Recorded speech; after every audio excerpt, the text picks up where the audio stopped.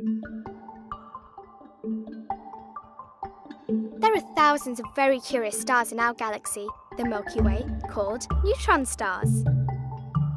They weigh as much as the Sun, but are as small as a city, like Amsterdam.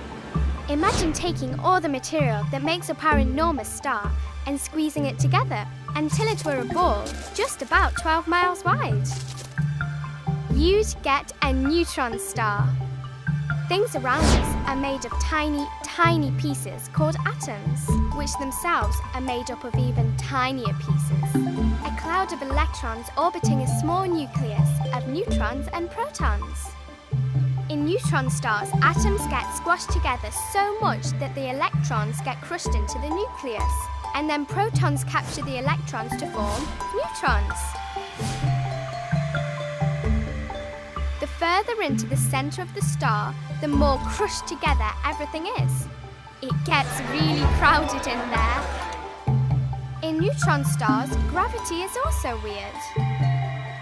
On Earth, gravity nicely holds us to the surface and pulls us back down when we jump in the air. On neutron stars, gravity is 100 billion times stronger. It's so strong that if an alien dropped a phone just 1 metre above the star, it would hit the surface in 1/1,000,000th of a second, getting completely destroyed.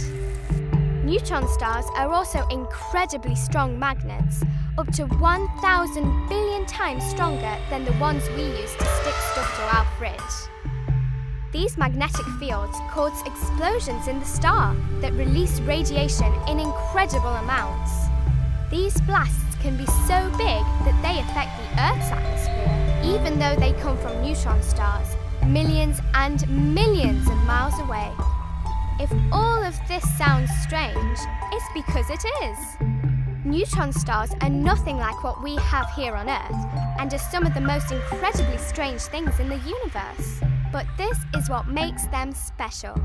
They allow astronomers to study the physics at the limits of our imagination, from gravity to magnets to the very tiniest particles that make up everything around us. Neutron stars put the physics into astrophysics.